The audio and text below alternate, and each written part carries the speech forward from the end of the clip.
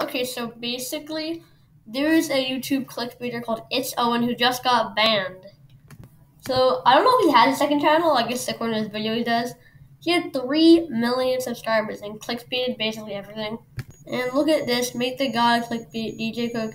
He was still doing this a year ago. ItsOwen is in the thing, in the description. He's been doing this for a year. So I'm gonna check his Twitter. Okay, so it said that let's see, 4 million subs, not anymore. These tweets are protected. Wait, what is it? It's still on TikTok? Twitter.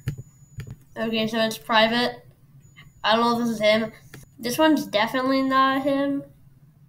No, it's not. Never mind. So I don't know what his Twitter is, but I guess he got demonetized for misleading thumbnails, and he got banned after that. So here's one of the clickbait videos he has.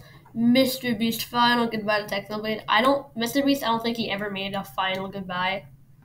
And this could be a second channel. Owenito. I think this is him.